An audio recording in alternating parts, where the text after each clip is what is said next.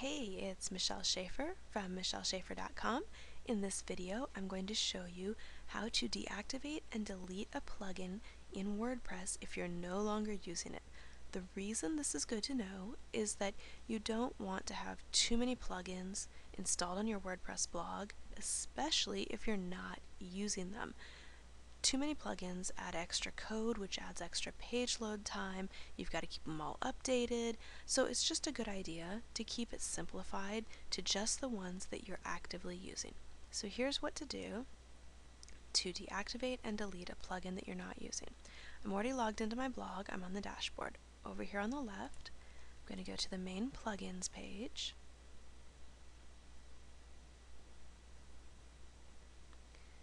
And on this page you'll see I get a listing of all my plugins that are currently installed on my blog. Some of these are active, some of them are inactive. What I'm going to do is scroll down here and let's find one to get rid of. Okay, I'm not using this particular plugin, so I'm going to hit the deactivate button.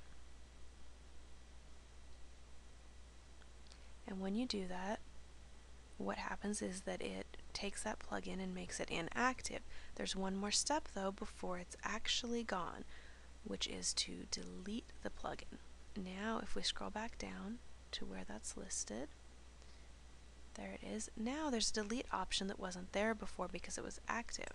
Now I can click delete and WordPress will ask me to make absolutely sure that I want to delete it. So I click yes, delete these files. And that's it. The plugin has been deleted. If you're using a caching plugin like I am, you'll have to empty your page cache to make sure that it's removed from your site. But those are the steps to remove a plugin that you are not using. Another tip is if you're not sure which ones you have active and which you don't, just look right here. All active, inactive. If you click on inactive, it will take you to a page where any plugins that you've already deactivated are listed. I have all these that I've deactivated that I'm not using. If I'm sure that I won't be using it again, for example this one, I can go ahead and delete them. I've got a few on here that I may reactivate, so I haven't deleted yet. But any that I'm sure I don't need, it's a good idea to go ahead and delete and pare down how many plugins are currently active and installed on my blog.